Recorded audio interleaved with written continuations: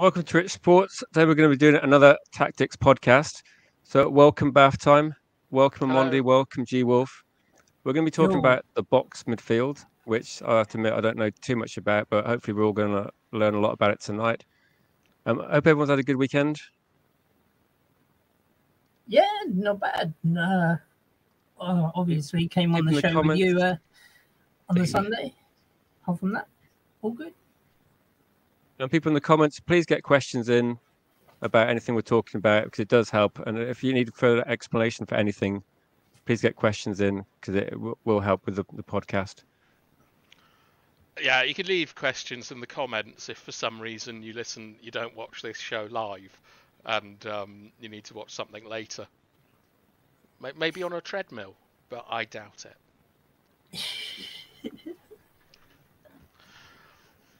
We kick off? Yeah. Let's kick off. All right. Hello, everyone. Hello, Monday. How you doing, mate? Yeah, good. Thanks, Bath Time. Big up Rich. Big up G Wolf as well. Big up everyone in the comments. Hope everyone is doing well. Nice. Right, Monday. Your favourite thing for the last couple of months has been third man runs. You absolutely love them. Now, do you get to use them with the Woodlands boys? Oh my God! If only Twitter could go more than 2 minutes. I've got a video going out on Instagram, TikTok, and Facebook right now. Just of we won 8-3 on the weekend, and they were doing third man runs. So about 3 of the goals were third man runs, and it was all orchestrated from me the previous week from playing in that sort of number 10 role and linking things up. And now they've gone out there and battered the team around us 8-3 with third man runs. But yeah, obviously I've been hyping it up. We used to do shows together, and I've learned so much about it, just explaining it in detail, and that's why I'm using that terminology now with my team. And I stole it from Bath Time. I pirated it. You need to patent and stuff. But yeah, third man runs is my thing. But there's more to come, guys. Just tune in. Yeah, hashtag copyright. Yeah, copyright fee. I think it's more intellectual infringement, but I didn't come up with third man runs. I just like a lot of things. It's just a basic football concept that people talk about as if they know what it is. And with Monday's experience, when you describe or explain what something is, he realizes, oh, I've done that. So I want to, before we start on the box midfield, there's an overlap between a box midfield and third man runs. So I'm going to show my screen. If I can press buttons and that in it. So let me know when it's up. It's up. All right, cool. All right, do you remember a couple of weeks ago we talked about if you're pinning a player, yeah, that's big enough, that if you're pinning a player, that is the space where you work in, right? Yeah. If you're going in that direction, like if the ball gets played in, you have to work in that space there. Right, Is everyone happy with that? Yep. All right, cool. So with a third man run, there are a couple of components to a third man run, and they are incredibly difficult to defend. Like, Amonde, do you think if a team did third man runs to you at Woodlands that you would have problems defending them? 100%. Yeah. Why? Yeah, we not really wise enough to sort of dictate what's going to happen. And with third man runs, I think, like you said before about the 1-2s, is you expect a 1-2. Some people play passes into feet, knowing it's going to be a 1-2. There's only room for him to play it return. But a third man run, you're having, who do you pick up? I mean, no one knows what to pick up. They're ball watching half the time. So that's probably why. Yeah. All right. So one of the sort of tenets about possession play, right, which is what United are sort of moving to, what City and Arsenal play, is that you want to create, you want to get an overload, but you want the overload in between the lines, right? So the point of a third man run is to break a line. So that's their block, and that's the line. Is that we want? Should I do this the other way around?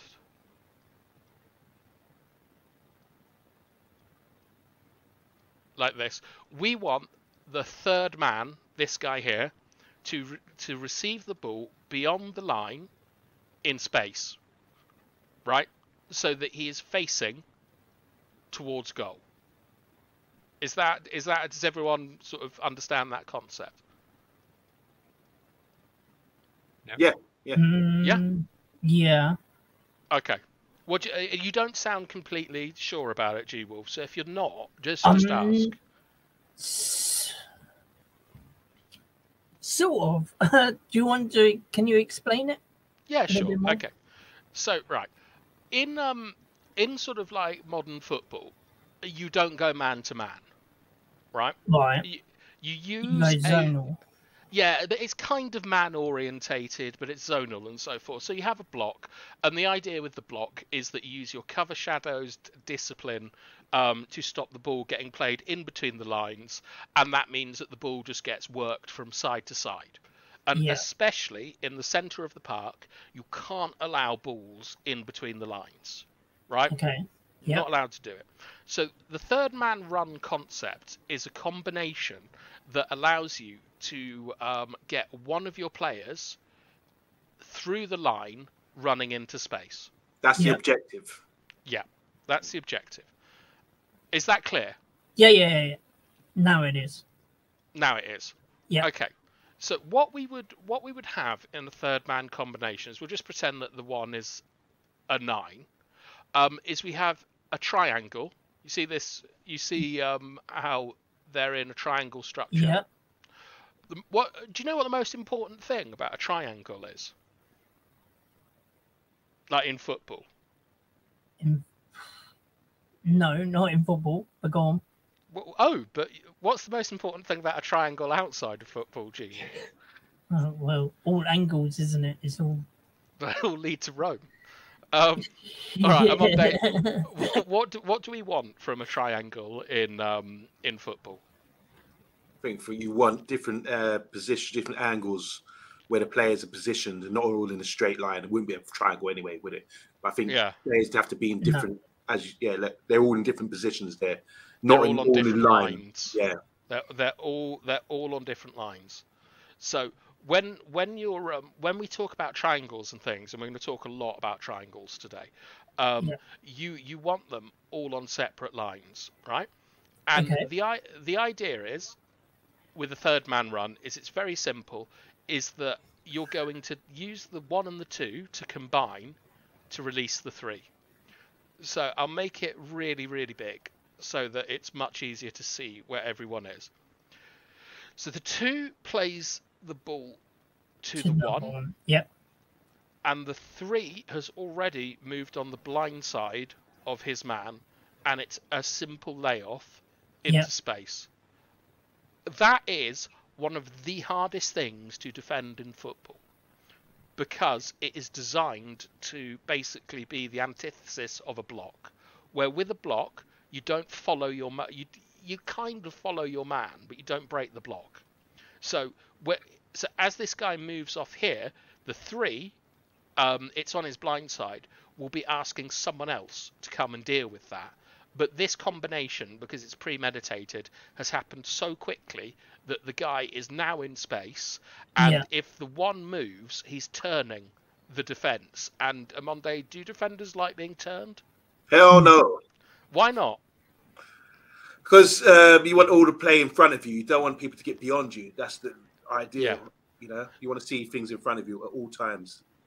If you ever want to know what a central defender doesn't want to be doing, it's running. Like, no running from a defence. They never want to do it. Just want to be nice walking pace, everything under control. Facts. And so a third man run is essentially how you increase the tempo, where in your back line, or in your, maybe not your midfield, but certainly in your back line, you'll be looking for gaps. Like, Martinez is amazing at this, and when the gap comes in, that pass goes off, you'll see someone move beyond it. Yeah. And unfortunately, we're not really doing a lot of third man combinations at the moment at United. I think it's because we miss Martial, to be honest.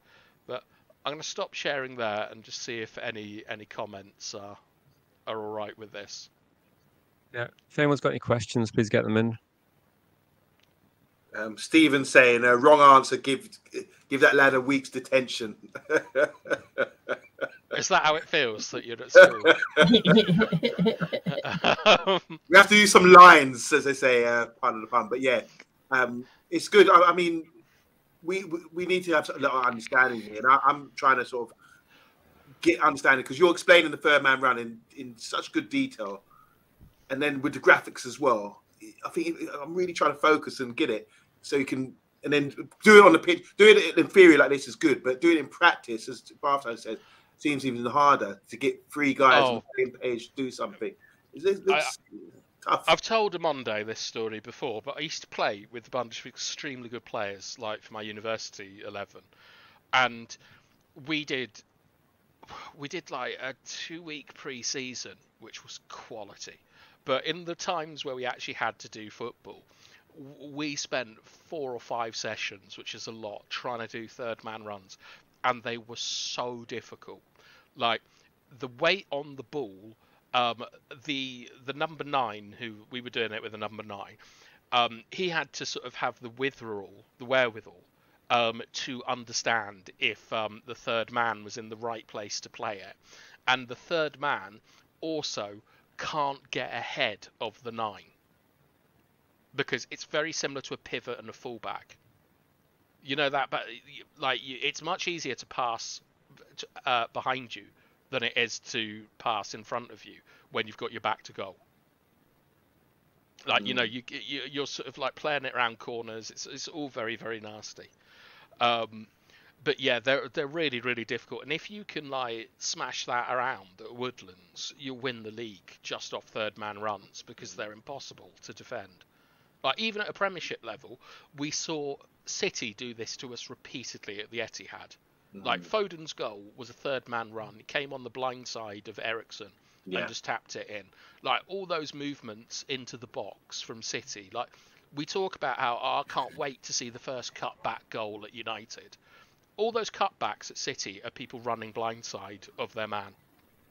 Like, it's so impressive. Got a question from Kate Cadet who says, his question is, would you ever designate a player making these third man runs or do players rotate? I guess it's like, is it decided beforehand? Is there certain... Well... What would your answer be for that? I would suspect, right, so I don't know, Cake, but I would like when I did it. There was a dedicated person doing it. It was a set piece. I would suspect that at Premier League level, players that they will rehearse this in training and things, and you would be looking at Delo and Shaw in particular to be the third men coming through. Like although bizarrely, a lot of the time it's Casemiro for us, which I do not like as a defensive midfielder. But although it's a sort of set piece, it's also improvised. Like the players have got it in their locker, and they would like when they see a man occupy a zone, right? So if they see Martial move into a particular zone, Delo or Eriksen or Casemiro, whoever it is, should know that it's time to get on the blind side. And then when that ball goes through, they then get ahead of their man. We should have structural integrity at the back to cover it. And if it gets popped off, it gets popped off. If it doesn't, he might just continue his run. But as always, I don't actually know about what happens at Premier League level. And I think next week or the following week, we have a coach coming on who might be able to answer these questions in more detail, who's quite a well-qualified friend of mine. But that makes sense, though, doesn't it? You'd expect them to have sort of some set moves that they rehearse and practice, but also the ability to improvise, given if things are on. And if anyone else got any other example, Rich, right? This is to you as well, Amonde. Like Amonde, did you ever play? Well, you wouldn't have really, but did you play? Did you do much pressing training, like counter press training? No. Right, counter press training is really difficult. As I think a lot of you are finding out, I'm an extremely slow learner, and I found a lot of foreign football concepts extremely difficult to get my head around. But when you're doing like a counter press, it's like an antivirus. It's always on, and you've always got to be thinking about it. So you have to sort of be thinking, am I nearest the ball, and who is my man when you're in possession, right?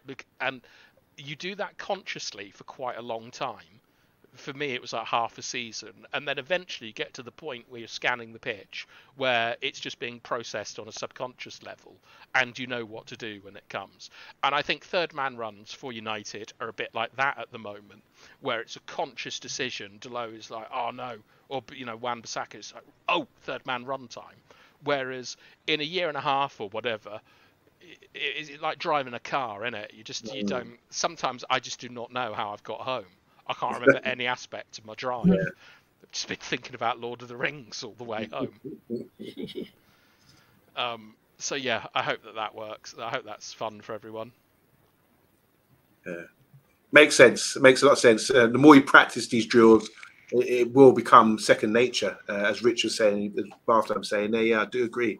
Practice makes perfect. It does certainly that, especially when you're doing the same drills over and over, repeating these things over and over again. Just to ask you a question, Bath Time, you were saying when you were training and you struggled, you passed into the number 9 when you were doing the third man run. Did you do this in theory as well? Was it all done on the practice field? Did you have a blackboard, or did you take? Yeah, we had a tactics board. So what we used to do is we used to go in before training. It was, I don't know why the fuck we did this, but they wanted us like on pre-season in our sort of like our suit. Like, so we used to get a suit for travel away, which was really nice. I often get in it just to make sure I can still fit on days where I'm feeling a bit low. We used to sort of have to sit in there and then explain what we were going to do today and things like that, and then they'd give us feedback individually sometimes on what we did, and then flip-flops into the changing rooms, go out on the pitch. And it sounds really pretentious because we're a bloody university football team, but I absolutely loved it. It was great. It was like cosplaying as a footballer. But yeah, because did you get stuff explained to you on the tactics board? Or we did have a board, yeah, and we'd go out. But to be honest, I think I prefer the practical side of things.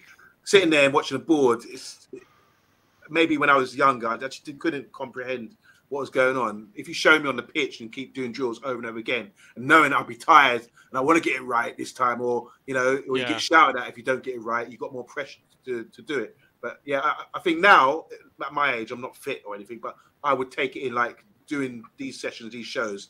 I'm more observant. I'm more, I get it. It sort of more clicks a lot better than when you're young and youthful and you can just run for days and just go out there and just do it on the training ground. So yeah, I think the combination of the two should work. But the young people, I don't know where they click. I don't know how intelligent footballers are. Some are on the pitch, but if you ask them to explain it, they might not be able to explain. I think you look at someone like Jack Grealish, who I actually think has been playing quite well for City. I'm loath to admit, but I always watch City if they're on television because I think that they're just incredible at what they do. And Grealish only seems to have really understood the system since Christmas, to be honest. And his managers have been Keane, Steven Gerrard. I don't know. He hasn't had the most progressive managers.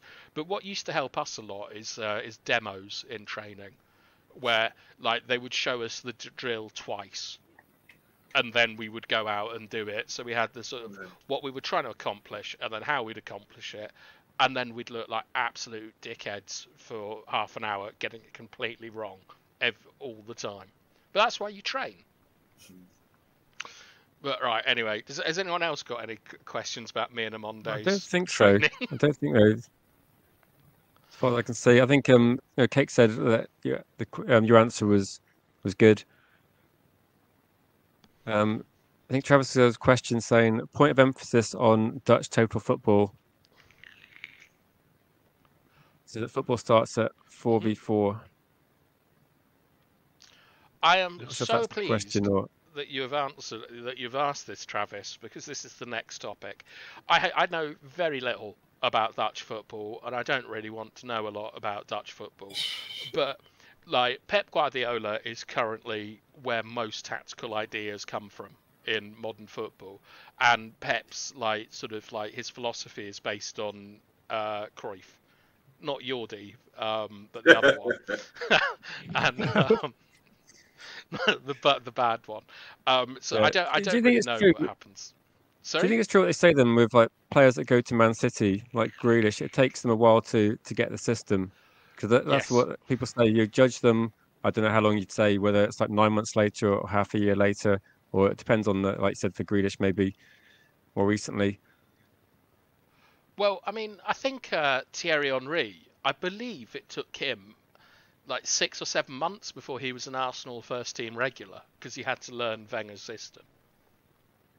Like, I think a guy called Davor Suker was starting ahead of him for a while. But, oh, sorry, I didn't know I was online there. Oh, okay. All right. So, I've got a pitch here, and I've divided it into... I mean, this isn't how you would really divide a pitch up, but... As always, we've got the interior here. We got the centre. We've got the interior. We've got wide, half spaces. Yeah, everyone's familiar with all the areas on a pitch now. Yeah. Yeah. All right.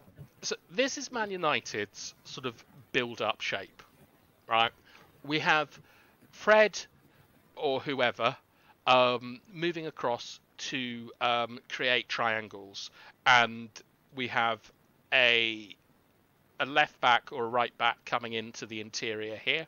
But the key is that we have a left footer here, we have a right footer here, we have Casemiro, our central pivot.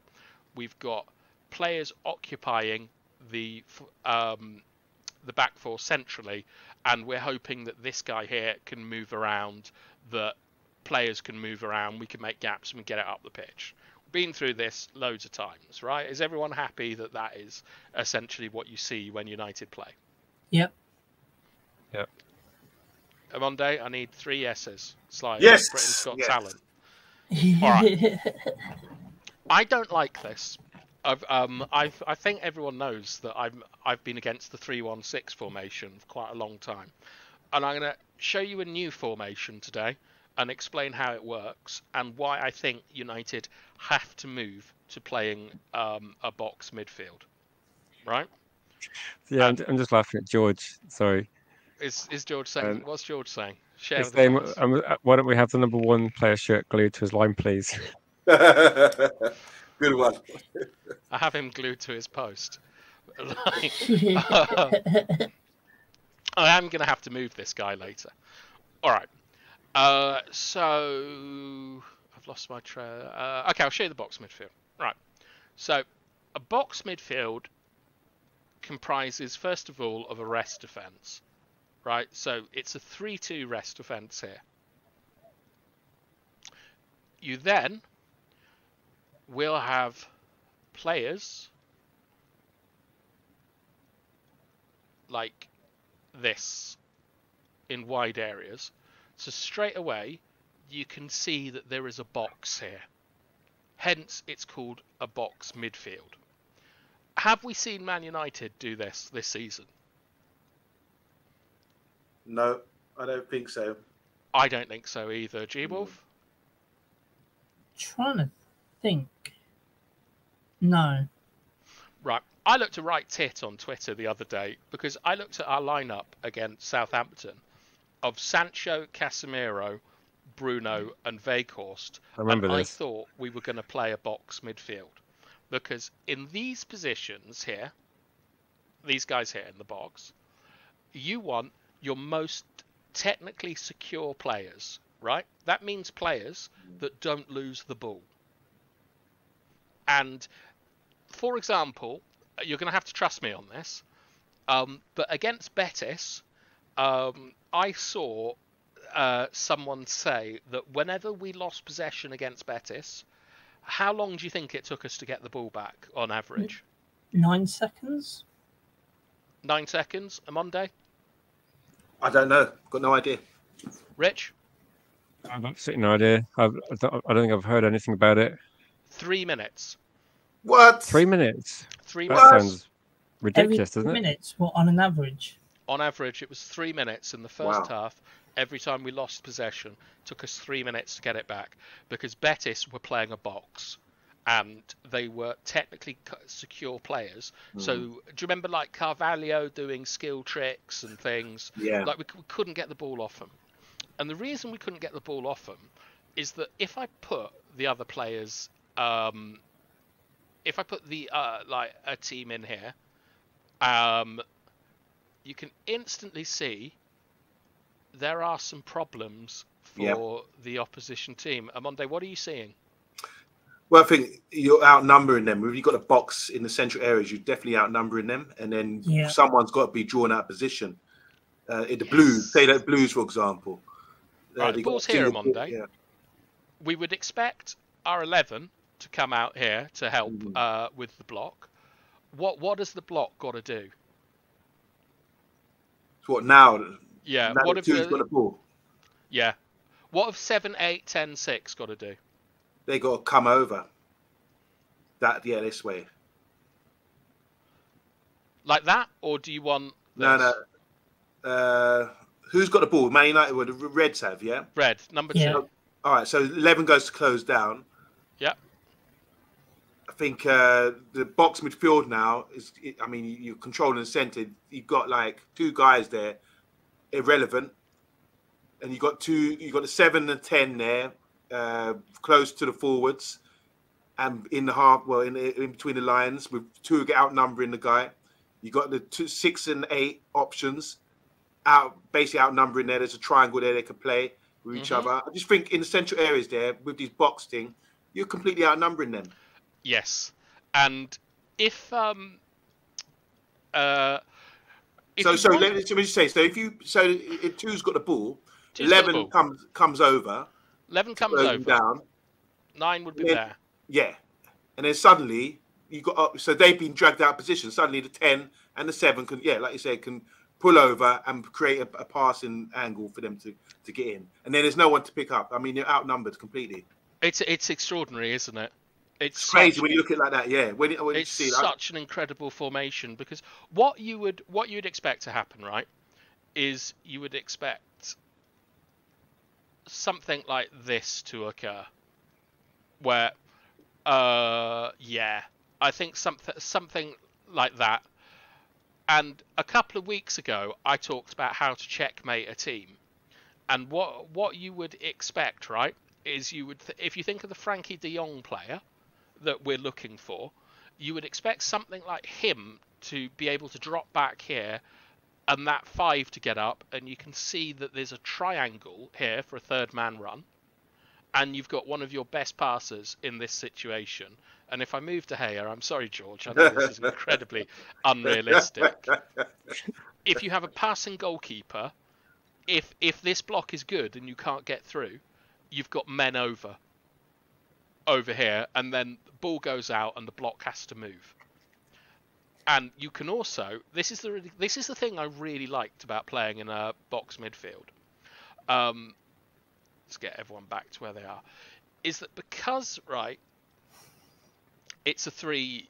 I'll make it a little bit unrealistic. So you can see it's a 4 versus 3. It means that any one of these 4 players can move out of their area to help, and you still have match numbers. Yeah. It's really, really, really cool. Now, just do me a favour, Bath fan. Just for our purposes, we're all Man United fans, or we all know Man United team. Tell me, because the 7 and the 10 are unusual positions, really. It's usually Bruno's there. If you were to fulfill your dream and have them play in that role, can you just name the players for us by number, roughly? What you want the player? Look, so people can identify who's the number 10 in that position. Is that the wide man cutting in? Is that, so people know? Yeah. Okay. So, in this number 10, I'll make this a bit easier. In this formation, 6 is Casemiro. 8 would be ideally Eriksen, but for now it'd be Bruno Fernandes, which we've seen recently. 9 would be Weghorst, and 7 would be Sancho.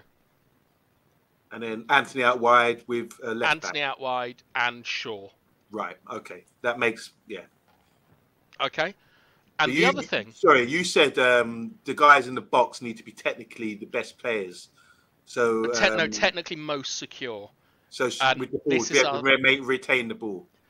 This is our problem, Amondo, because I know Cake and George are here. Shout out to the lads.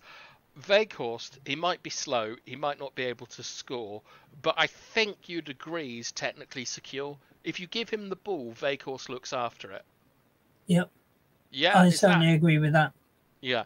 Sancho is one of our better sort of like ball players. He doesn't lose the ball as often as any of the other wingers. Agreed. Casemiro, I'm afraid, is not technically secure. He should be, but he isn't, because he just does too much on the ball. Like Bruno, he was against Betis. He didn't give the ball away very much, but then it's back to Bruno. Like the man plays like it's the last minute of a World Cup final, wherever. And this is a great problem that I have with Manchester United. Is that I think the only players this season that I would say have been technically secure all season have been Shaw and Martinez. Those are the only ones who consistently don't lose the ball in tight areas. Does anyone disagree? I'll throw Sancho. Or is there another one? I think Sancho in tight areas can handle the ball really well. He hasn't played though, has he, Amondo? Okay, really? Yeah, fair enough. Yeah. Like from the first team, and this is a problem that we've got going forwards, because I'm gonna. All right, do you want to talk about Liverpool or do you want to talk about Arsenal? Who's familiar? Let's talk Arsenal. Please. Arsenal. Sorry, it's not just my vote. You agree, guys? Yeah, no, Arsenal actually, for me. Sorry. Actually, I'm just going to pause for a second. If there are any questions, because I have a question for chat as well. But is there anything going on give here? you a bit of time. If anyone's got any questions. Russ was asking who was number 10. I think it's Rashford, isn't it? The last man, the furthest striker was Rashford. Yeah, I put Rashford in that case. Is that like George has normally got some good stuff, and Box will find. I'll give you an opportunity, Box, to work Michael Carrick into a conversation in a minute. He did say something about where's Carrick playing in this formation earlier on. Did he? Yeah. Well, don't worry. I'm going to talk about Carrick in a minute. But right. So in the past, we said this on the eye test a lot. I absolutely hate people who talk about formations. It drives me fucking mental when I hear they play in a 4-3-1-2 or they play 3 at the back or all this kind of stuff. No one really plays in formations anymore. It's like football's becoming really homogenized in that all the top teams attack in the same way. And both City and Arsenal use a box that we're going to talk about in a second. I think somebody actually asked that question early on. So is this how City set up when you started putting the box formation out? Yeah, and Liverpool do not use a box formation. They use a similar. I've got one question for you. Yeah. What's any drawbacks of a box formation? Because you talked about the positives. Any drawbacks, like reasons why people would not use a box formation? It's about personnel. Like the two teams that are highest in the league, like City use a box formation, but it is it's not perfect, and it's something that they've moved to this season. But they use it in their build up, and then they transition to a sort of 2 up front with Haaland and De Bruyne, and 2 up front, 2 out wide. Okay. So there's a few Arsenal fans in. So if we're mentioning Arsenal, there's a few Arsenal fans in the comments tonight. Is it like Batman, where like a light shines out? Like, I think so. I think someone's in the sky, and they come through. But yeah, we're going to talk about Arsenal, and in particular, we're going to talk about Zinchenko. Okay. I don't think I know this box. We'd have to ask Andrew that. So whilst we sort of talk about like how Arsenal do their box, I want you to, like, in chat and with my fellow panelists, I want you to think about fullbacks in the Premier League that can invert into midfield. We've all heard it loads, but I want see if you can come up with 5. Okay, now let's talk about Arsenal.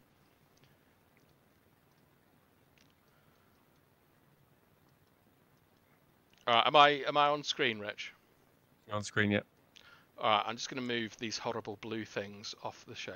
So, with Arsenal, you would, like, if you look on the telly, they'll set up like this. Right,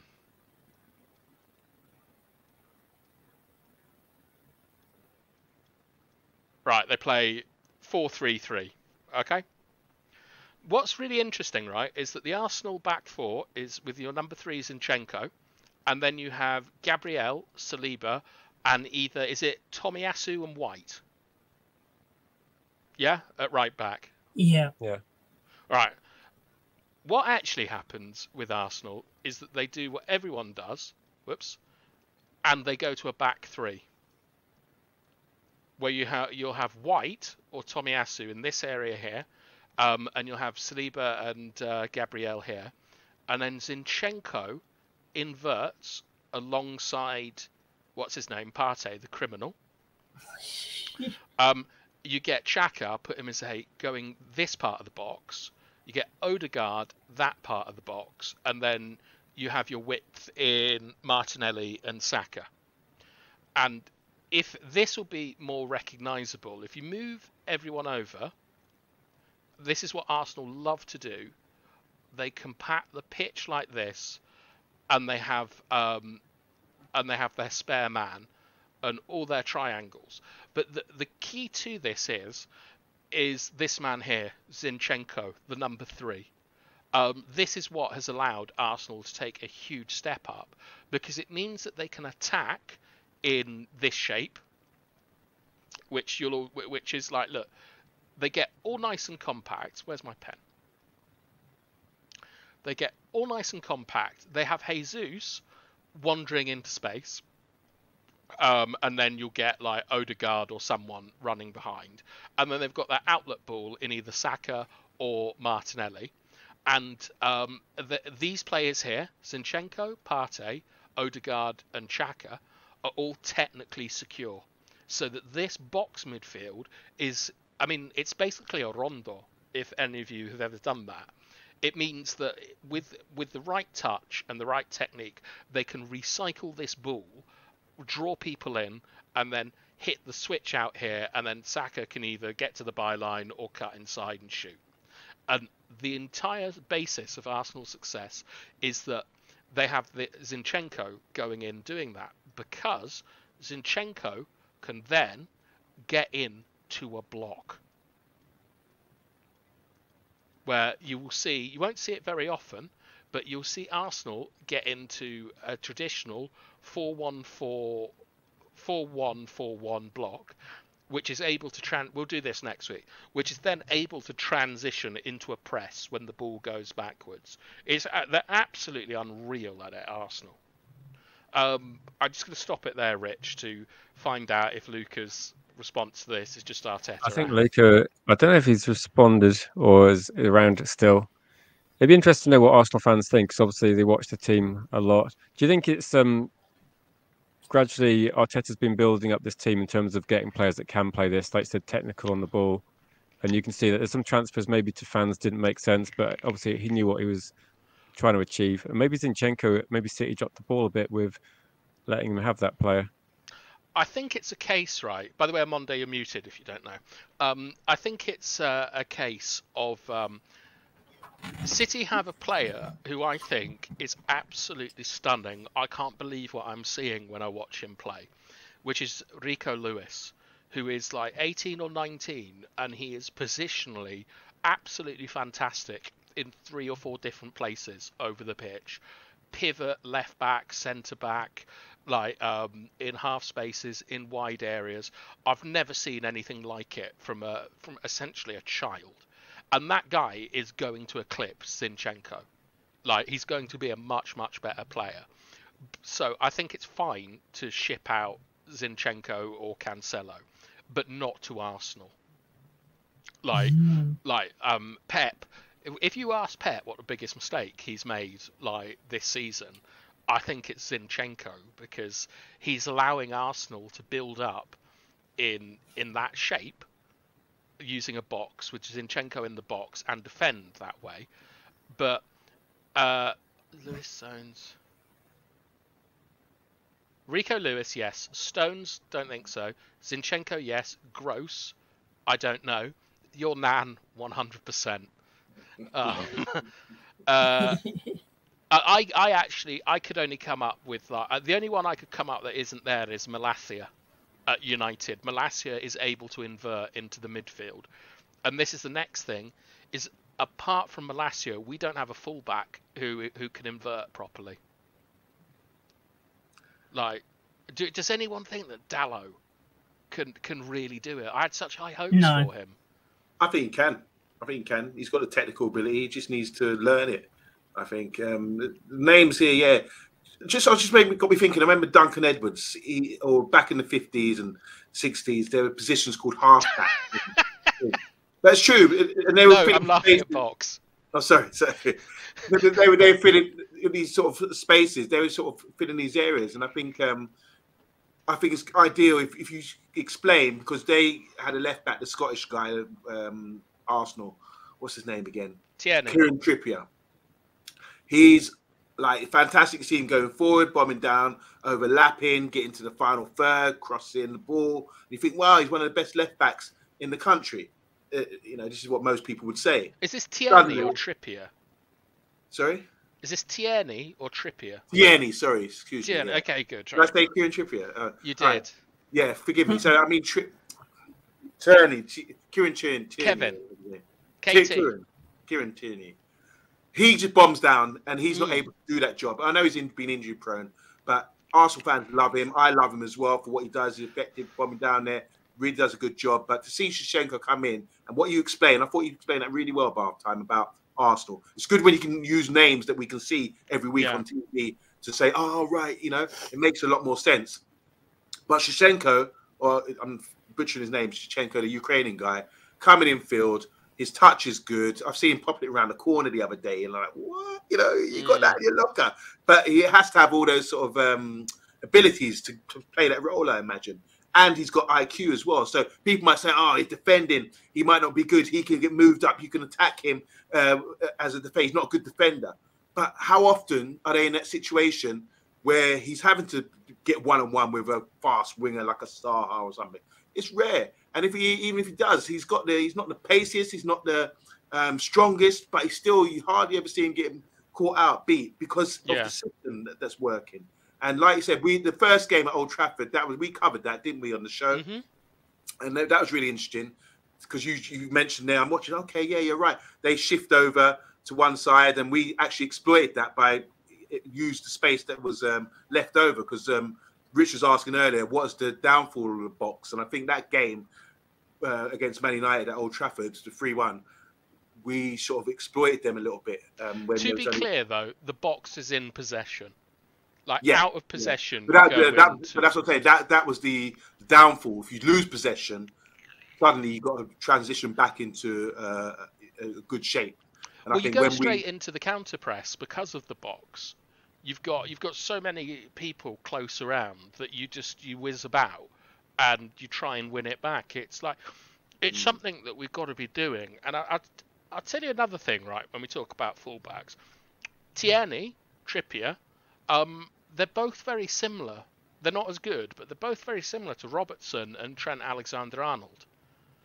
Liverpool are having an absolute nightmare this season, because lots of teams in the Premier League are using the box, and they have 3 in their midfield and their fullbacks providing the width, and it is causing them huge problems because they're too open. This is the big all right, they did us the other day. We were too open as well. We basically tried to match them, but Liverpool's problems come from that. Chelsea as well. They don't have enough technical players in that back 3 that they use, which is why they try to use Cucurella sometimes. But they don't have enough technical players to build up properly. And they don't have anyone that can invert. But they're kind of trying to do it at Cucurella. But honestly, United, there's... Like I'm going to go and show you some more graphs and things in a second about the box midfield. But I know that the one argument I have, a lot of people don't like Bruno Fernandes, and some of them are Man United fans. Bruno can't play in a box from what we've seen so far because he loses the ball too much. Casemiro can't play in a box because he loses the ball too much. Fred absolutely can't play in a box, even though he sort of has been in that position. He's too technically erratic to play in a box. And I'll shock you all, I don't think McTominay can play in a box either. It's a bit sad. No, I don't think. No? From what I've seen, because when you think about the box players, right, this isn't derogatory to anyone, but I call them goblins. Right, big arses, short little legs. Bernardo Silva, Gundogan, Odegaard, like the king of them, Hazard. Like, you need players that are able to sort of turn and combine and twist in order to sort of like keep the ball in the box. What we have is we have a team of players that are far too direct, and when you're too direct, like Liverpool are at the moment, you can't control games of football. And you look at Arsenal, you look at Man City, they control games. They're the only team in the league, apart from possibly Brighton, who I haven't seen, that control games. And Man United have got to move towards the box midfield. Do you think it's like, how realistic is it given the squad at the moment? Do you think it's going to be like Arsenal? We're going to see this happen over several transfer windows where we bring in more technical players that can play in this and gradually move people out. Because like you said, you've listed most of our players in midfield that can't do this. So do you think it's going to be a long process? These players are absolute gold dust to find that are able to do this. Like, we can't really mention many left or right backs that can invert effectively in the Premier League. Like, there's Rico Lewis, there's Zinchenko, and Cancelo's gone.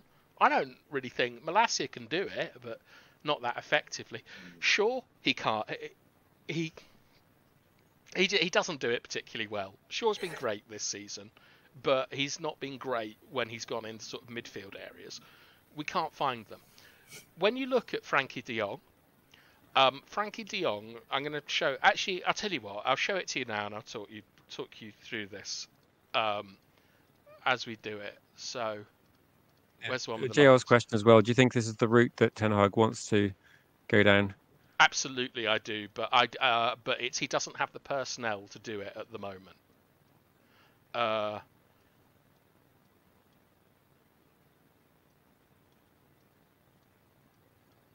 Right.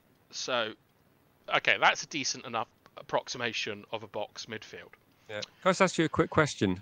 Yeah. A couple of names that always come up on this message here. Rice, Bellingham, would they suit this system? One would, one wouldn't. Guess who I'm going to say would, and guess who I'm going to say wouldn't. Rice. Absolutely, Declan Rice. Why do you think that Arteta's looking at Rice? He can play in a box because he's got such a weird body, Declan Rice. He's got tiny little legs. He's very good in small areas. He can carry the ball. There's nothing Declan Rice isn't good at, and he can play in a box. Jude Bellingham, from what I've seen of him, I don't think so. Like, to be honest, I've probably seen his worst performances, and I think that I personally think that German football is pretty agricultural and extremely basic. Like the box midfield, used to play this in Spain. The box midfield was the sort of like Spanish and Latin American answer to the ridiculous pressing tactics that were coming out of Germany. So the Germans, like, do you remember Ragnick said, when we see the other team with the ball, we should think, yippee, they've got the ball. How do we get it back? Like, just this sort of horrible defensive attitude of, we've got to go and get the ball.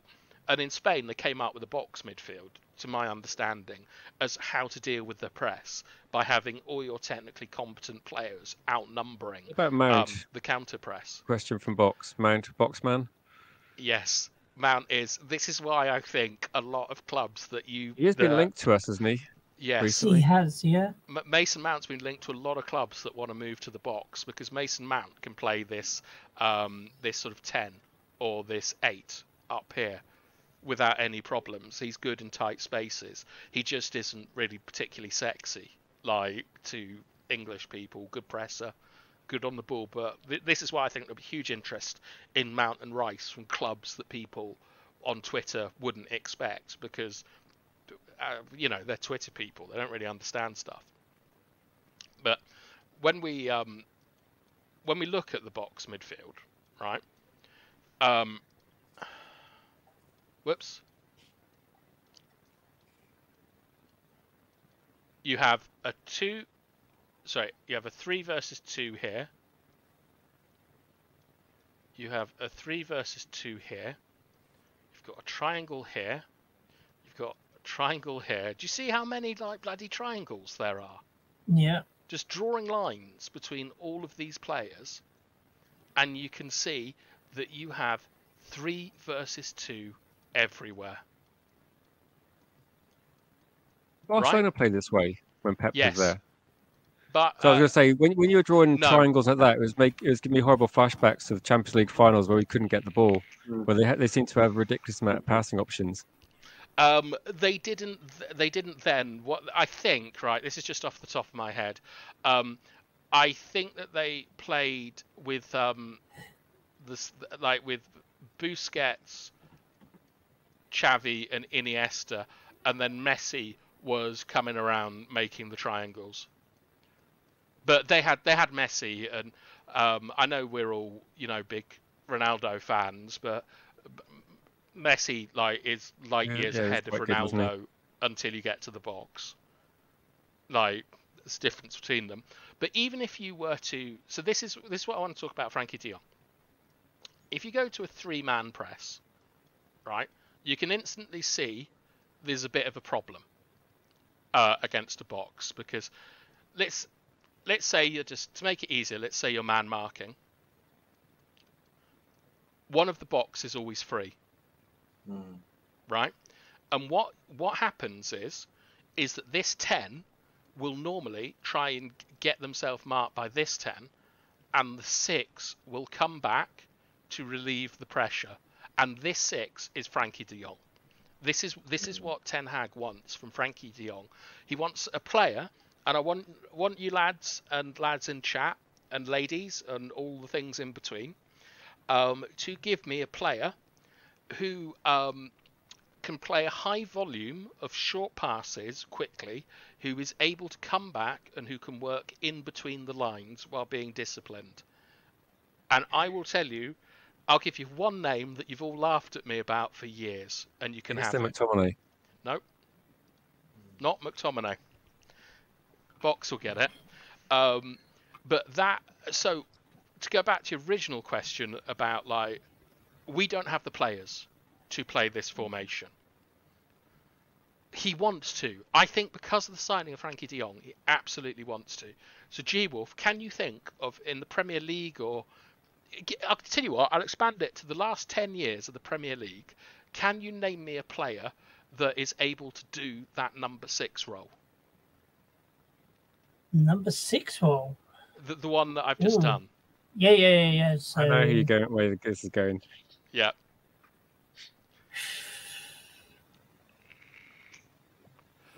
Don't know.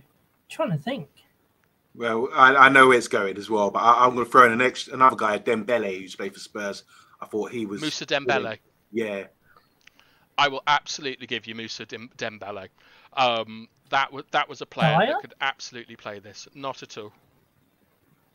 Not in this role. Not in this role. George. I was going to call you Kyle then. No, Højbjerg, no. They need I think to I be called him able... Kyle once. I don't know Yeah. why. It's because his name is George Kyle. I don't even know if that's George's real name. Like, my real name isn't bath time. I'm going to spoil that. What? Are you sure? Yeah. Yeah. Wow. I'm Latin, so it's tiempo de baño. But but these players that you're mentioning can all play the La Salida Volpiana style of football, where they come in like Busquets to sort of make that third man. But what you need here is you need a player that can like play combinations. Box. It is Harry Winks. Harry Winks. This is why I've always loved Harry Winks, because he can play this role. And you can keep naming me players, but you can't name me like a player better than Winks at this role. And this is why he's getting such rave reviews in Italy, because he is playing this role. I genuinely wouldn't be surprised if we got linked to him on a free transfer or a loan or something. Ericsson is the nearest player in the squad that we have to this, and what about Kante? Kante, yeah, I think like later Kante, yeah, like when he first came to England, he was simply a sort of destroyer. Yeah, Dembele was incredible, Box, but you'll get those players there, and this is also, by the way, the basis of my theory that Pogba could play at right back. Was because I felt that he had the physical attributes to defend at right back and defend the back post, but could then invert into the midfield.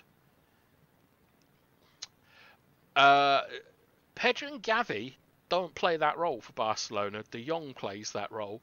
But yeah, I would think that both of them could be able to play it, but De Jong is better at it than them, I would imagine, just off the evidence. Modric? Yes, 100% yes. Modric could absolutely play that role. And I think he might actually do for Real Madrid. I don't see a huge deal. But do you see the level of player that we're talking about and how rare they are? Like, when we look to the players that we're going to be linked to, like Harry Kane would be a fantastic signing for United, because in the same way that Jesus can move into pockets of space and link play, Harry Kane can obviously do that, and he also brings you a much better cutting edge than Gabriel Jesus up front. Like, sorry, Luca, but you know, it's true. It's just true. But what we really want to be on the lookout for is a De Jong, Winks, Dembele type of midfielder. I don't know enough about him to comment, but yes, George Camavinga could be. He could be, but he doesn't do it for Real Madrid. So Modric does it. So we need the player of Modric's caliber. Not for me, not for me.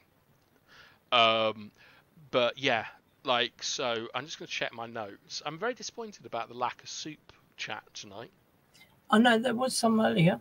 Oh, thank God. They're having it early. Oh, very nice. But I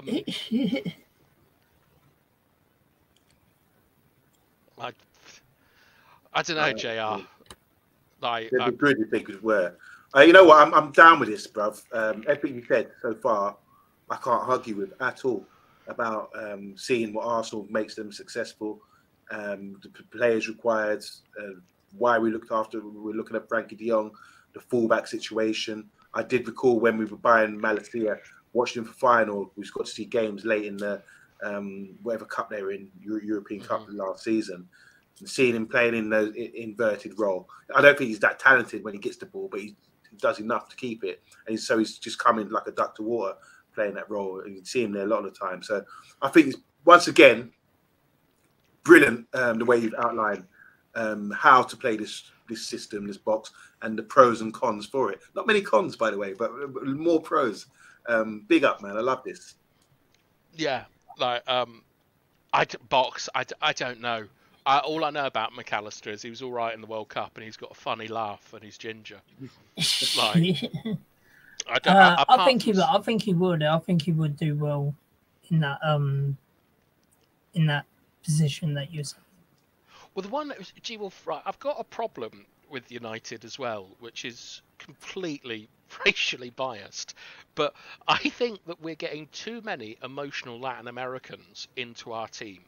Like, I think we need cooler heads in our team at the moment. You see Bruno losing it each week, see Casemiro crying, Martinez, it's absolutely great, but he's so passionate and stuff. I would like a sort of more Dennis Bergkamps and like Robocops and things, literally no emotion. Get the autism back. Get the autism out of chat and into our midfield. That's what that's what I want to see.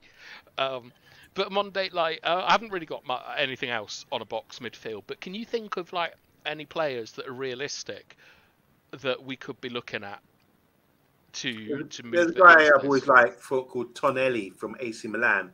He's really good. He plays deep. Just to add, like, this is what I was thinking, because while you're talking, I was thinking about this. Like, to play that role, obviously you've got to be technically, what do you call it, technically secure? Technically secure. That's the new buzzword. Yeah.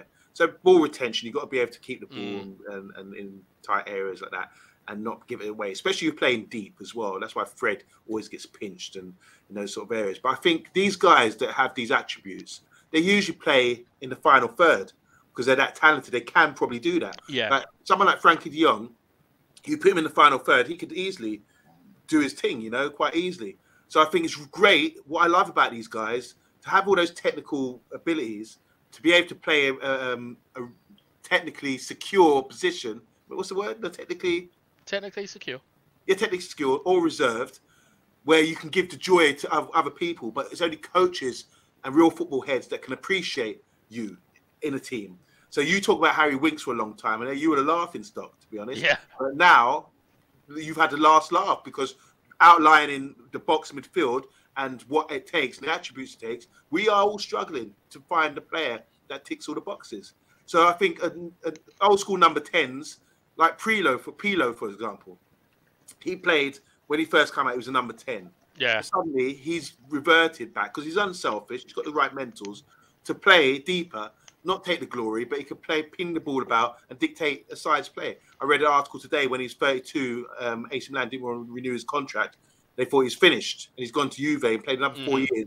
3 years in a row, he was Player of the Year in Italy, and he won the World Cup and Champions League and all that kind of thing for Juve when they thought he was over. So these technical abilities is very rare. You get players so talented like that, but usually they're higher up the pitch. So I respect these guys like Frankie de Jong and Ting who can sit back and be a joy and appreciation from his coaches for filling that role. Well, where's Silva been playing recently for Man City? Yeah, when we played them, didn't we? He was dropping. He was the one. Haaland was dropping deep, and he was dropping back to get the ball, like you were saying. Bernardo. Yeah, that was Silva playing the De Jong role in those games because we were trying to man mark.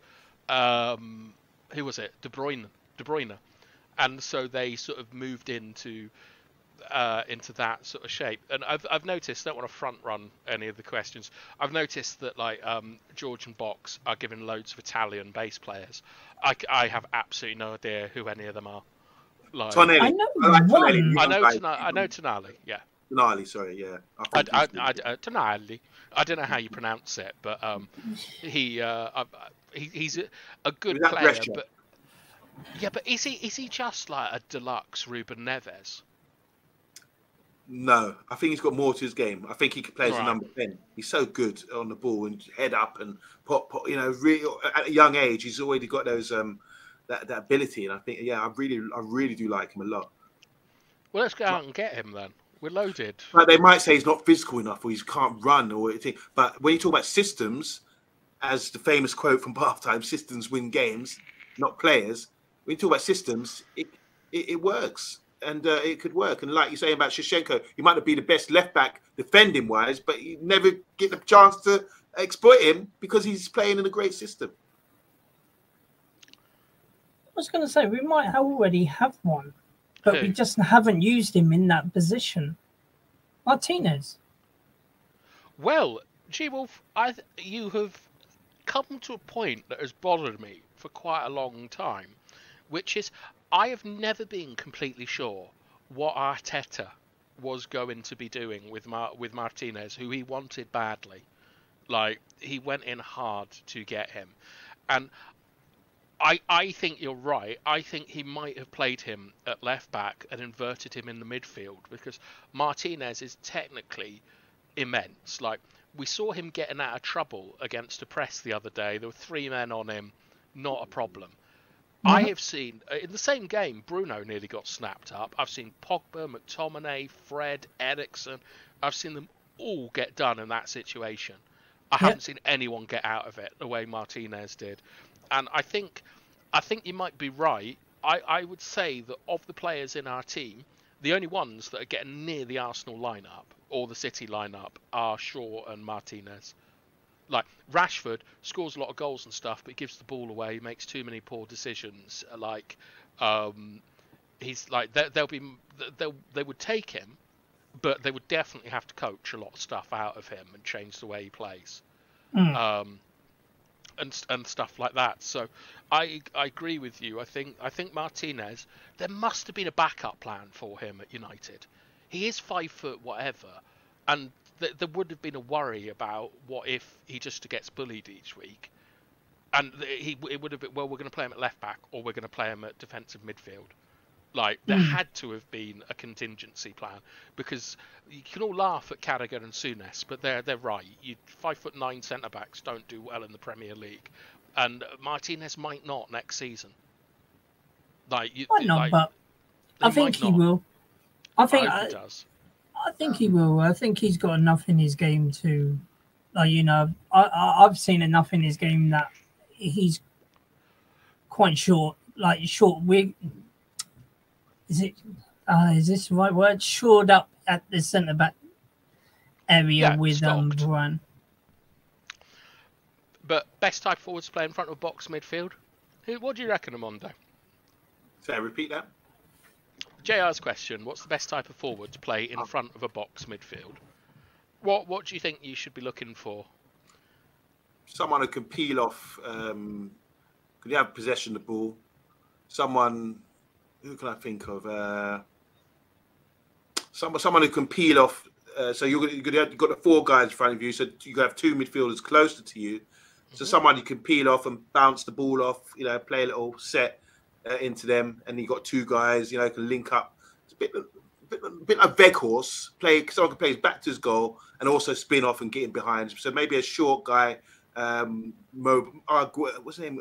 Who's the guy? Sergio Kun Aguero, for example. Not saying him directly, but play into his feet, can give and go, that sort of thing. Because you're going to have a lot of possession high up the pitch, and someone who can peel off a defender and pop it into feet and go, or can spin off and get in behind, or can sort of drag players out of position, defenders out of position, because you've got these 2 guys in front of you, midfielders very close to the forward line.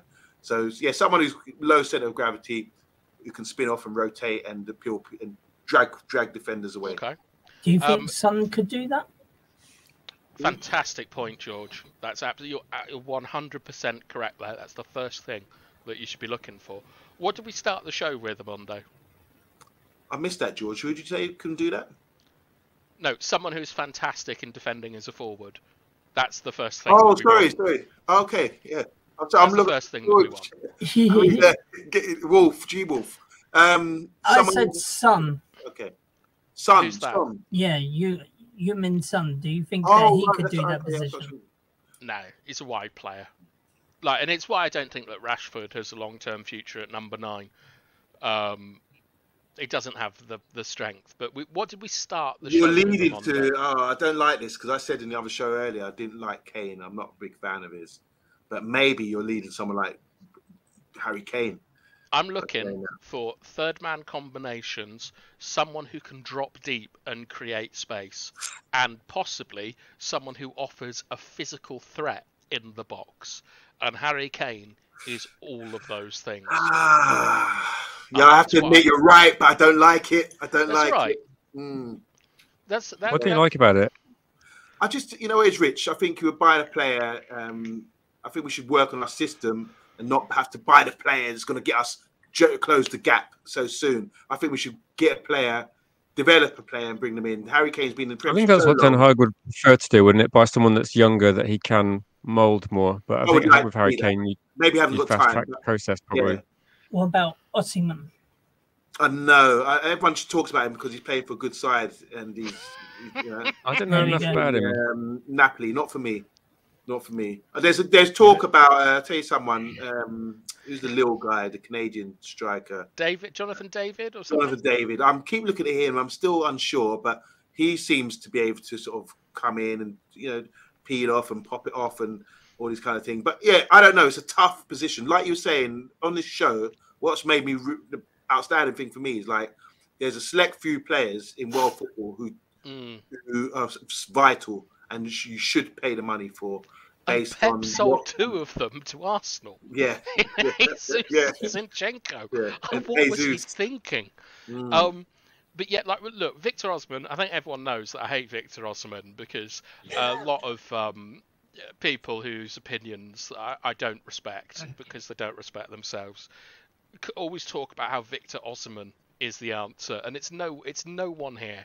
It's like, I know George and Box are the Carricks of wind-up merchants, slow, lazy, predictable. But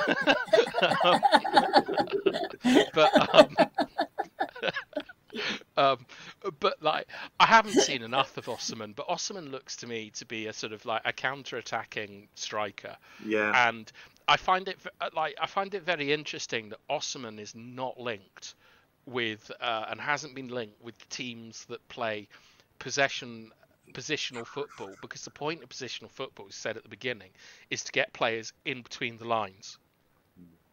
Right? Ralph, yeah. Half time, you're on fire tonight, man. Honestly, I'm agreeing with a lot of things, almost everything you said tonight. Honestly, demonstrations, all that kind of thing. I want to get on the football pitch now and do something. Now, honestly, you've been on fire, on point. I feel like I've taken a lot of this in. It makes sense to me. So enough respect to you, bro. Honestly, tonight especially, I just feel, what? Everything you said is like, are you reading from a script? Are you, it's on point. Seriously on point. Big up. This is training for 20 years on Monday. Like watching the game, like being out on the pitch, getting it done. This is where we learn, and like all of this as well. You just don't have the vocabulary for it because you haven't read or watched Lord of the Rings. The second you watch that, which he promised me he would love it. Now. But it's sorry, I've just seen my name, so my. Yeah, maybe George. I see. Like Karim Benzema is like quite obviously one of the like elite strikers in the world. Too Don't old like though him now, though, isn't he? Don't you think? The thing is, right, is that, so both Ian and Monday have brought this up about kind of buying success or whatever. Sheringham, was he that old when we got him? He was pretty old. Van Persie, 31. like Yeah, I think he was 32, probably wasn't he? similar age to Kane, wasn't he? I think Van Persie was 30, wasn't he? Things, yeah, but like they were fucking hell. Sorry. Yeah. Shit, come in. Yeah, it's like living in Sunderland again. But like the thing is, right, is that we have to like Arsenal trust the process was a bit of a meme and stuff, and people were laughing at it, but they had time to get their pieces in order. We're Manchester United. We do not have time to develop players and get them to where they are. What we need to do is we need to do essentially what City have done, is have a ridiculous youth program where you're getting players like Rico Lewis who can play 3 different positions, like at a Champions League level as a teenager. And we also need to get in top quality players, because the league it's venomous how competitive it is and how ruthless the scouting is. Like United have been absolutely non-stop targeted in the press since that Leeds game. Like, and we're going to be all season. United are going to have to change up how they build up from the back in order to confirm top 4, which is perfectly normal. But you'll also have noticed that Martinez is getting got at a lot more in the last month or two. We saw Mikel Antonio do him. We saw Salah do him. Like, and previously we'd only seen Dan James do him. Bizarrely, shout out Rich to Dan James. But like players, like we're also going to see a lot of people dangling the ball at Casemiro, like just putting it on the edge of their toe and then trying to get it back because he goes to ground too much. He's not disciplined enough.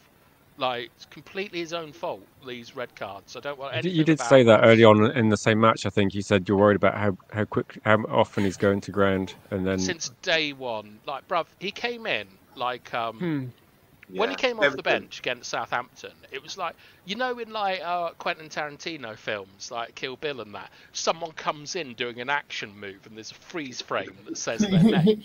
Like, that's what it was like with Casemiro. He just slid on the pitch like he was in Ren or some West End musical, and he just hasn't stopped sliding ever since. Like Tarzan on a vine, he just keeps going.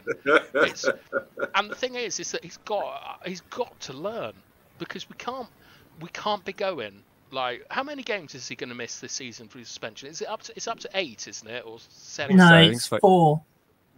No, but in total it's like 7, isn't it? From oh yeah, it's a 38 game season. Like, I know. I think in terms of available games, it's 20-25% of what he could have played. He's going to miss from suspension, which is too many. I don't know anything about Rodrigo. I'm afraid, George. Like, going to shock you here, but I don't really watch a lot of foreign football.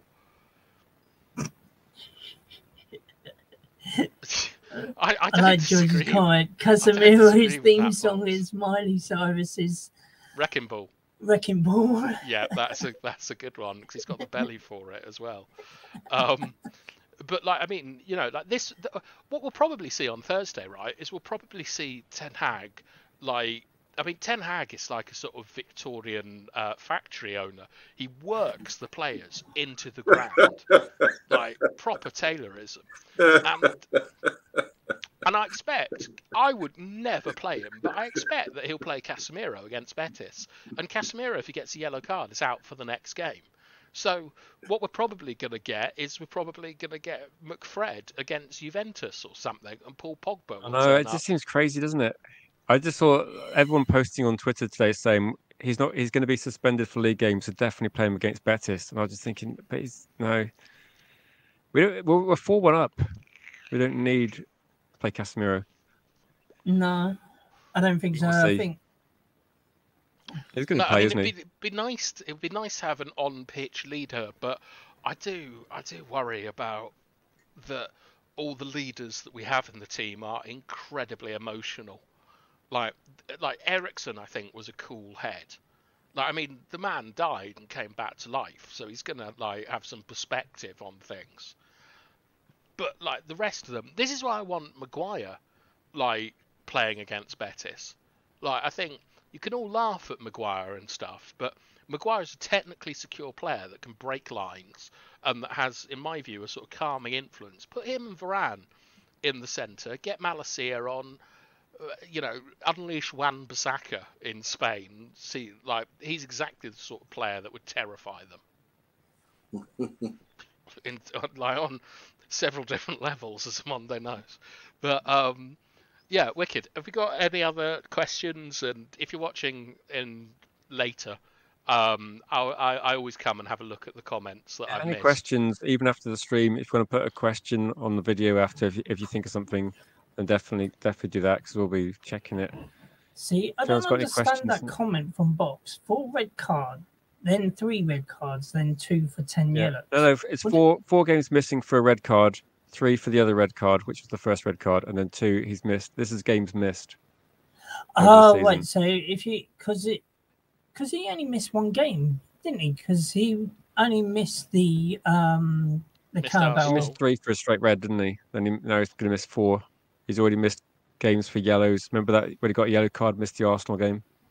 In the 80th minute, another bit of Ten Hag management that annoyed me. Me personally, from this show, any football game I'm watching now, you have to watch it with new eyes, I believe, you know? Because sometimes you watch a game, eat your popcorn, chat, yeah. But since we've been sort of going deep with these shows every Monday night, guys. Make sure you tune in. It's like I've got new eyes when I'm watching football, and I'm watching for things and trying to get understanding, some comprehension of why they do that, what's happening here, why do this team have so much possession. We hear a lot of people. This is what drives me crazy. We're saying, "Oh, why are they playing it sideways? Why are they playing it back?" Oh, for God's sake! That's kind of thing. Yeah. But you can see when you see these beautiful goals, where it's team goals, both start again, recycle, start again, and they're doing it as a team. It's a beautiful thing to watch. I don't care if you score a worldie from 40 yards or an overhead kick. That doesn't impress me. I think what we're working with Barfan and you guys. That don't impress me much, you know. Yes, Shania Juma. Yeah. But I love now watching games and just trying to. Like I was watching City play Crystal Palace the other day, and even though they were always in control, even though I thought, oh my God, they could get a result here, Crystal Palace, but it just had to come, didn't it? Because of the wearing down, the controlled possession, the space they were using. We remember G Wolf talking about space the other day. I was thinking about you the other day watching this game against Palace. I hate to say it, I am watching other games, you know, but it's interesting. Everything we talk about here, I just transfer to when I'm watching the game and just get a new vision into Here's one for you on Monday. Yeah. I think Harry Kane would have a similar goal tally to Haaland and would have made City better if they had taken him instead. Like, so next time you watch City, can I just jump in on that? Because I was watching him the other day against Palace, and he was getting munched up by Guaita, the centre back, and Anderson. He couldn't really get away from him or get space to make moves or runs.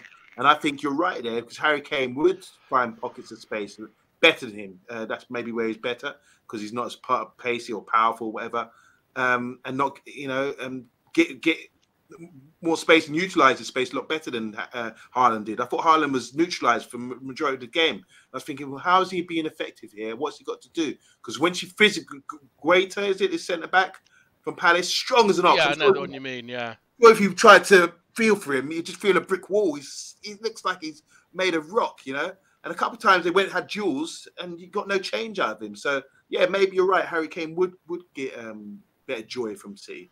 And I must confess, sorry, last point. Yeah. How I can change my mind in a day, but on the show earlier, I was saying, I don't want Harry Kane. I would think he'd be effective, but you're right with what you say with his game, how going forward we could become a better team, tenfold, or not tenfold, but a much better team based on his play. I hate to say it, but yeah, I think you're right about that. There's two comments I want to address in chat. Number one is Kate Cadet. Absolutely not. I find City electrifying to watch, but we see the game differently. Like, if you watch a 4-3, you probably think it's amazing, and it physically hurts me to just see how stupid people are playing. And the other one is, you've got to give it to Andrew. Is that Andrew's come in and said, I miss this, as I find it very boring to talk about this kind of stuff. And when me and Monday used to do the eye test, we used to go and occasionally we'd watch other channels just to make ourselves feel better, because we did a far better job. And in all the comments, they were going, like, on these other channels, they're saying, oh, this should be, you lads should be on Match of the Day. This is wonderful analysis. And my favourite part about doing this show on Rich's channel is that everyone calls us fucking idiots, like, non-stop when we're talking about the tactics.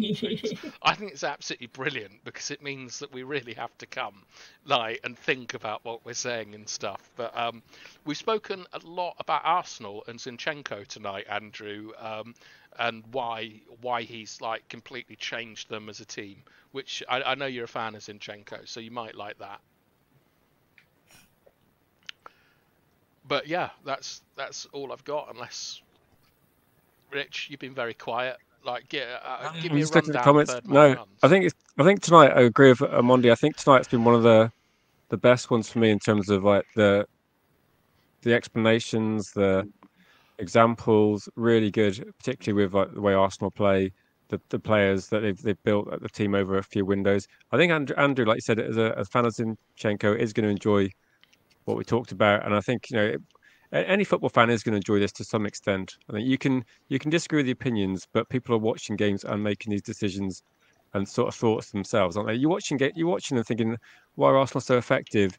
Why are we getting like overrun in midfield? Why are they so effective at what they're doing? And also, actually, one thing I would say is I know Vaughan finds it terribly boring when people say we need this player or that player and transfer rumours. Look at some of the players linked to us, and it's making a bit of sense in terms of like the Mount rumours, and you think, okay, you can see attributes he's got. The same way Arsenal put together a team of players that people said, why are they getting Ben White? He's shite. Why are they getting this goalkeeper? He's shite. Why are they getting? And gradually, they bought a lot of players that people say are crap individually, which that obviously they're not. But they bought players that are underrated by Arsenal fans at the time, built a crazy good team, and now Arsenal fans are slowly thinking, okay, and it's kind of gone under the Arsenal fans' radar of what's happened, and suddenly they've got this incredible team. And I think maybe Manchester United hopefully will do the same. You'll put together a few of these players that people are like, why are we signing him? Why are we signing that? And gradually, over the next year, 2 years, we will see the same sort of thing. That's what I hope. And I hope that's one thing I've been taking from this. Really good point, Rich. And also Liverpool. Don't forget that we've also talked about Liverpool. Thank you, Box. People might not laugh about Morata now and why I wanted him as a player at United, because he is Harry Kane like light. He's McCain. But yeah, the other thing I'd like to say is that even though this is called a tactics show, I just want to be very clear: we do not talk about anything tactical. We talk about basic football principles, and like I know that it's quite didactic and it's quite teacherly and all these things, but what we're trying to do is we're trying to raise the level a little bit of what goes on YouTube. Like, I hate talking about takeovers, Glazers out, Osimhen, transfers, referees, like all this fucking currency that is used to boost up views. And I'm always delighted that we get people who come in, like, you know, like Kate, like JR, and definitely George and Andrew and Well done, Box, guys. Big up. who sort of come in, they challenge us, they ask questions, and I really hope that you lads sort of see this bollocks that's on screen when you watch like football matches. Like when we play against Arsenal in the UEFA Cup final, hopefully, you'll see like them with this compact formation. We talked about Malathia and Martinez and Ericsson quite a lot, Andrew, as well. It's a shame that you thought that this show was boring, turned in to tell us you thought it was boring. Yep. But like, it's a shame. I think you would have really enjoyed like a lot of the show tonight, because we didn't mention De Gea once.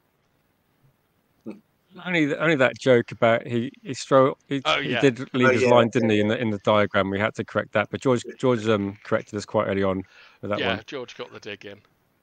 Yeah, I think it's quite a big part of it. What we were discussing, I think we went. I think like Andrew is correct that there are like other things that are involved. Yeah, there are intangibles, but the thing is, Andrew, right, is that I have like postgraduate qualifications and things like leadership and stuff like that. And if we talk about like a captain, or we talk about like how to keep your fitness up and stuff, I don't think it's that interesting to sort of talk about, because I will tell you what a leader does. You'll all argue with me, and then I'll give you like referenced like material and scientific studies and things like that, and it will be like my word is final here, because it is in that case. But with this, I don't know much about tactics, to be honest. I know about the basics of football, and I know that tactics are essentially go wider, go nearer, get at him a bit more. That's what managers are doing. They're like, do a bit more of this, bit more of that. And I know about training, but what I do know is that half of you know half and less than I think you do. Sorry, that means that is that the majority of people on social media, I think, don't play football at any sort of level. And when they talk about Winks, McTominay, United and stuff, I find it very annoying that they don't know why you do rondos. that they don't understand what positional play is, and this is why we do it. And I'm not calling anyone out or saying that you're all fucking idiots or anything, but this is just a resource that when you hear someone say McTominay doesn't track runners, Fred and McTominay don't go with the runners, we've talked about blocks so much that you know that's the intellectual football equivalent of a 5-year-old. Can I just add as well? I think, look, when you talk about teams, I like NBA basketball. They've got so many patterns there, so many plays. Same with American football. There's different plays that they have names to, and they can go into detail with. I think with football, what makes football brilliant, it's been going on for much longer. How long's football been going? 150 years, maybe 160 years, and still we're developing and evolving.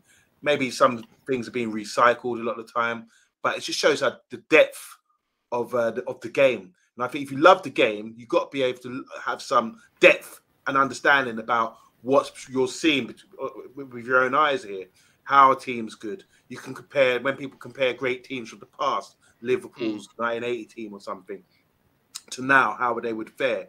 It's a completely different systems being played out. You know, so I'd love to jump in on this, Amonde, because I had a coach actually in Chile who used to talk a lot about American football. And when we were doing transitioning training, which we're going to talk about next week, so the transition to attack, transition to defence, and also other little transitions, he said that the only game that has actual transitions is American football.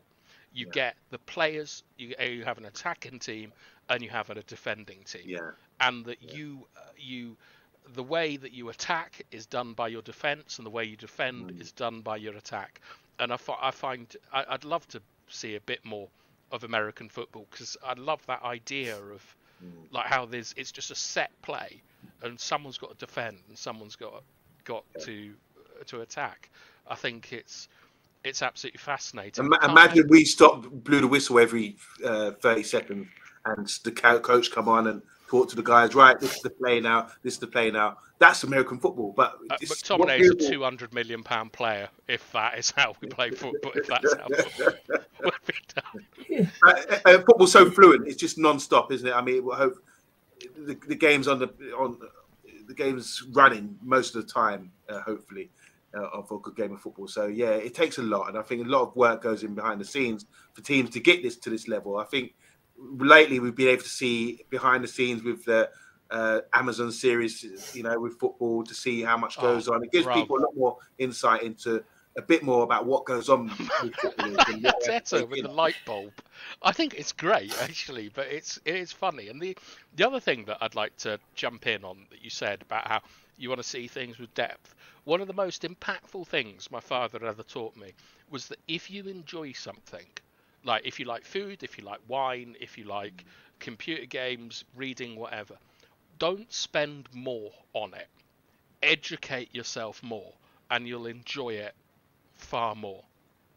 Like, if you love something, invest your time in it and try and understand it, and you'll get far more out of it, because you're not going to appreciate all that £3 wine if you can't like tell me why a 10 quid bottle from Waitrose is shit.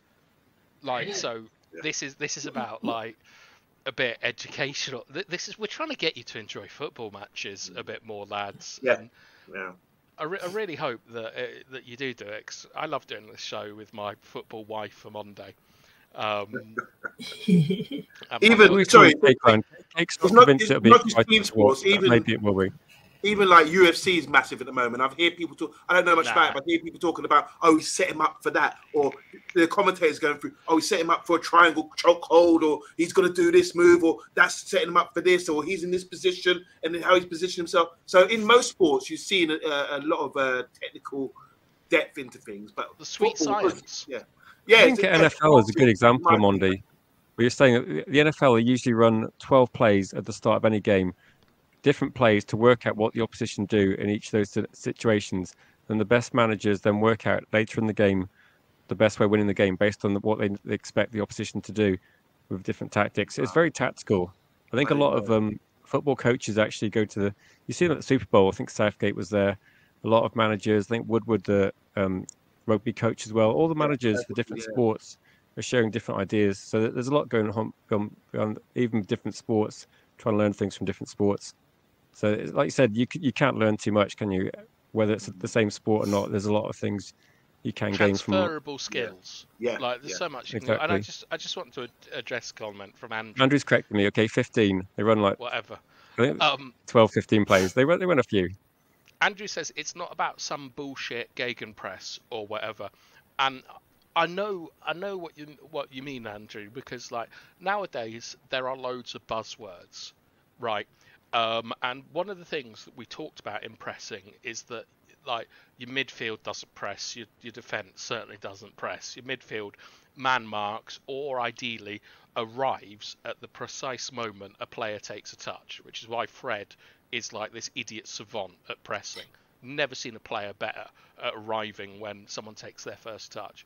But the thing is that all of these things, right, even though they're buzzwords and people don't understand them, they are part of football, and they have been part of football since the start. So, like, I know that you think that me and Amonde talk a lot of bollocks and stuff.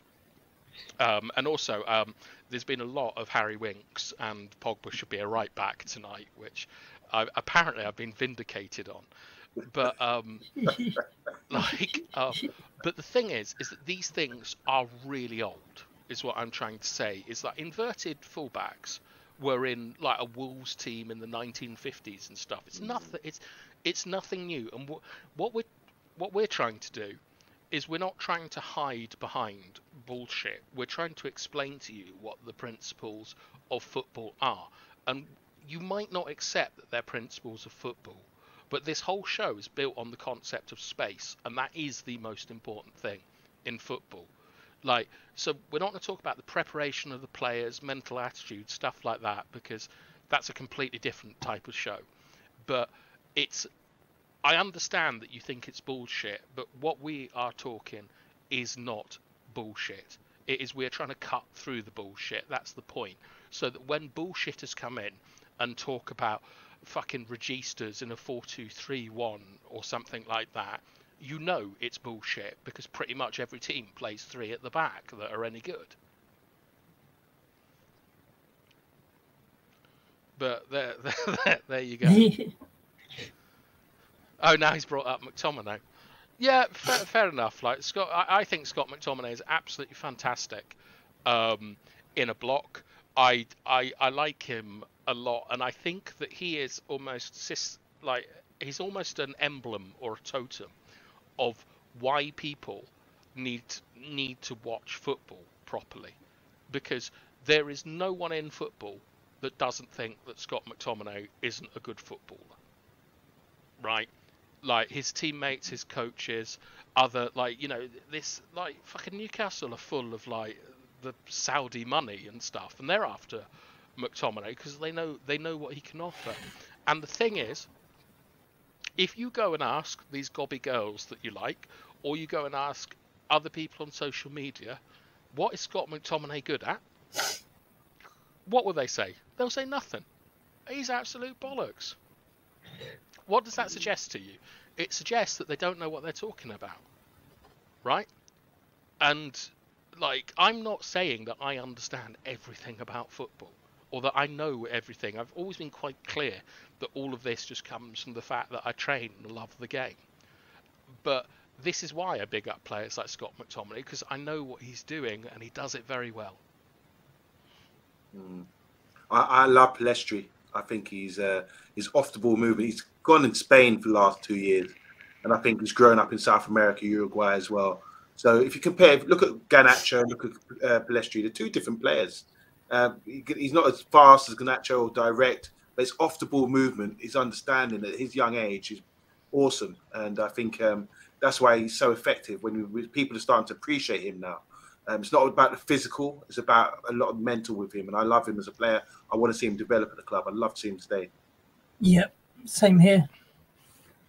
I agree. Well, I'd like to see more of Palestri. I think he looks absolute quality. I know a lot of players get hyped up. I think he does look very good as well. I think I know Garnacho's been hyped up, and it's no secret that I think Garnacho needs to go back to the reserves and learn more basics. But Palestri, I really, really like the look at. I love the fact his hair is like a 1970s police helmet. I think it's fantastic. When Scott is on our team, we're vulnerable to any press. Yeah, I was thinking about this earlier, Andrew, because we were talking about like technically secure players in our team, and this might be absolutely biased, but I remember like against like at the weekend when we played against Southampton and against Arsenal, that I don't think McTominay is as bad as people think in the press. I think he's able to turn out of problems, certainly better than Bruno is. But I agree with you. I wouldn't call him press resistant, which is why at the start of the show, when we talked about the box midfield, I said that I think that McTominay isn't going to be able to play in it and will be phased out over the next 2 to 3 years. But I would say in our team, he doesn't make us any. I think he makes us less vulnerable to the press. Absolutely brilliant squad player. Like, and I think Fred should probably be in the squad. Like, I wouldn't play him in the first team, but he does have incredible attributes that are useful. Like, you don't get to Man United being a bad player, aren't they? Yeah, like I think that's it. Is that like, you know, like every team in the league would take McTominay on the wages that he's paid. Like even City and Arsenal, in order to just bring him on for like certain situations and stuff. And you know, remember that Xhaka and Henderson were both severely disliked by Arsenal fans for quite a long time. You never know what might happen with McTominay. Like, Amad's playing a lot of playing really central for Sunderland as well, so that would help with experience going on loan. But yeah, everyone seems to be excited about him for what he's doing, his numbers, performances for Sunderland at the moment. Yeah, he's I've got a friend who still lives in the northeast, and he's a big Cats fan, like Sunderland fan, and he has said that he hasn't seen a player as good as Ahmad since the Premiership years. Wow! Wow! The other thing he did say is that Ahmad really lacks fitness, and that he very, very rarely makes it past 70 minutes. Okay. That he's pretty much always subbed off on the 70th or the 75th minute. But I'm quite excited about Ahmad coming back to the team, because I think if Anthony didn't have a left foot, I don't think he'd be anywhere near the first team. So Ahmad coming to a bit of competition. Quite excited. Could Ahmad play in the box? Yeah, I think so. He's he's a goblin, isn't he? I don't know how big his ass is, but like he's a goblin. That's your homework for the next more one. More McTominay slander. Yeah, I mean, I don't know what you mean about like the thing is, right, is what I would say about McTominay, and you can all like go mad about this, but I think that we played better football and we controlled games far better with McTominay and Eriksen than we have with Casemiro and Fred.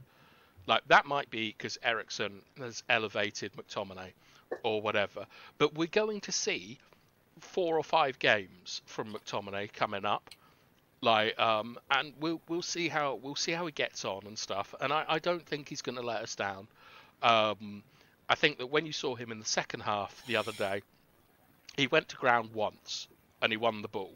He didn't get booked. He led the block. He helped Bruno through it. He helped Palestri through it. He got the ball up the pitch quickly, intercepted. He played extremely well. And whilst you might not need that, like in a possession team when we're playing, you know, I don't know, when we're playing someone at home. But what you also have to remember is that against Betis, it took us 3 minutes to get the ball back. That's shocking. I was going to guess in seconds. I was when G Wolf said, was it 15 seconds or 9 seconds? I was thinking, okay, seconds. maybe it's a bit more than that. No, because they were. in the first half, I'm pretty sure that it was for 9 seconds. It was not 9 seconds. Wow. As I say, I didn't do this. I saw someone else I know did this, where he did the average, and he said it was nearer 2.5 than 3 minutes. But I like to round things up quickly. But it was about 2.5 minutes. But what I can tell you is that Southampton, when we had 11 men, kept the ball better than we did. Like, Casemiro was constantly losing it. Bruno was constantly losing it. Like, bizarrely, one of the only players that was keeping the ball properly was Aaron Wan-Bissaka, who I don't think has a future at United, like, beyond the season. But I've always said he's one of our best players at getting out from the back. And I think that Sabitzer, I liked his first game against Leeds, but he hasn't really sort of stepped it up enough. And Weghorst, I know he's a bête noire in chat, but he does keep the ball. And I think that McTominay keeps the ball. I know he's called McSideways and things like this, and Amondo was talking about this earlier. What team makes the most sideways passes in the Premier League? Man City. Exactly. You need to make sideways passes because you need to look after the ball. Like... And this is what the box midfield is about. It's about looking after the ball. Is there any football on? I want to take in some games now. It's Champions League week. We've got Liverpool playing Real Madrid. Yeah, that should be a good one. Yeah. I'm looking to tune in now and box to see how these sides set up. Yeah, shout out to Box. So happy birthday, Box. Yeah, exactly. Box missed the joke, didn't he, sadly? He missed the joke at the start of the stream, but... Yeah, please don't give any personal information to John Hand. He asks quite a lot from people, and I know that some of you have like learning issues. Like, be careful. Again, thanks, Bath Time, for that. So good to talk about football. Like I said, I'm not going to comment on other channels, other podcasts.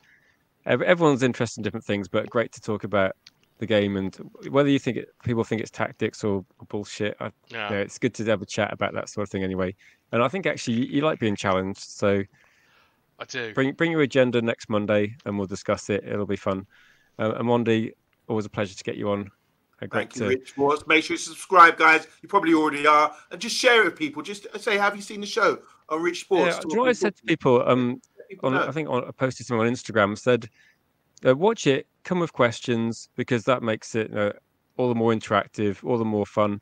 And also, if you know people are interested in discussing football, just send them a link, see what they think. Because if they think if we're talking nonsense, or they think it's either way, it'd be good to get more people in the discussion just to see what people think and just talk about the game rather than red card or fouls. Let's just talk about football. And G Wolf, thanks for joining again. I know you're green screen upset, Vaughan, but cheers everyone in the comments as well. Everyone that's made it to like midnight. Cheers for getting the questions in. And I think it covers everything, Andrew, doesn't it? It's whether you're interested in a formation or a tactic, or the reason why we're interested in buying players, the reason why other teams are getting success. It covers everything. So my question is, why are you not interested in it? Fair enough. I just think that because I've said this before, that like Andrew, despite like a lot of things that Andrew says, Andrew's always struck me as someone who has like a decent understanding of the game. Like I know he's told us stories about like losing 15-0 in Sunday League and people being sick on the pitch. He is interested in this, I think. I feel it's my responsibility, Andrew, as someone who does like football, to sort of make you like this stuff because you get more out of it. But I'm beginning to feel that I'm being played by a cock tease, really, who's just sort of telling me that I don't like this, but I'm still sort of here and things. And I'm just like, God! I feel like he's running game on me a little bit. Like, I don't like this. He's teasing you. Yeah. He's a Klopp tease. Yeah, you have to find out what comebacks. That's brilliant. Fuck me, it's like doing a show with Dr. Hibbert from The Simpsons.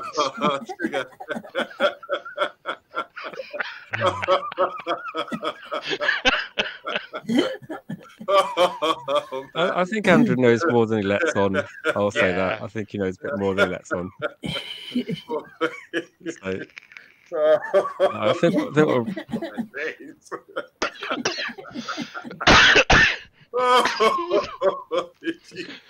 Jesus Christ, a Monday. This is probably a good time to wrap it up. Yeah. Thanks everyone for watching. Same time next Monday, guys. That's it. He's gone. Good night. That's a good one, man. See you later, guys.